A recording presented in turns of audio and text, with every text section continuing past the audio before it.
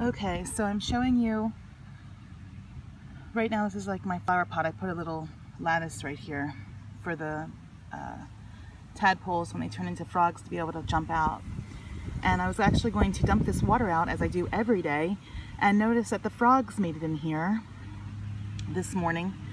And as I was dumping it out, I noticed they were the mosquito babies, whatever, the larvae, were being snatched up by the tadpoles. So for right now, I'm going to leave it like this and see how today goes. It's pretty cold here.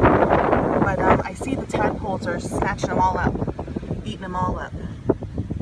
So hopefully by tomorrow, like my other bin, there will be no more mosquitoes. And they'll have to find something else to eat because they eat them pretty quickly, the larvae, the mosquito babies.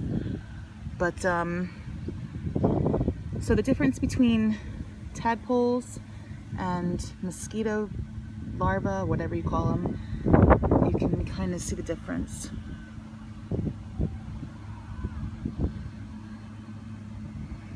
See, they're just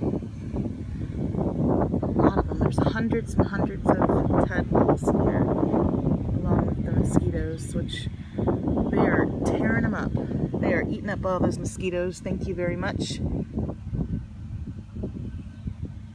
So if you see tadpoles in your bucket, it's probably a good idea to leave them there so they can eat up the mosquitoes.